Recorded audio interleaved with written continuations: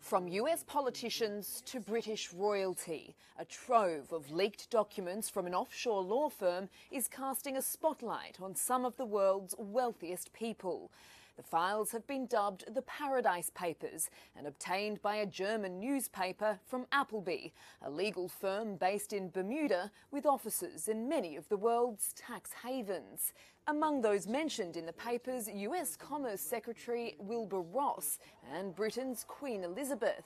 According to US media, Ross has been keeping investments in a shipping firm with significant business ties to Russian President Vladimir Putin's inner circle, although the Department of Commerce says Ross wasn't involved in any business decisions with Russian shareholders. Meanwhile, Britain's Guardian newspaper says millions of pounds from the Queen's private estate had been invested in a Cayman Islands fund as part of an offshore portfolio that's never been previously disclosed. Reuters hasn't been able to independently confirm the findings.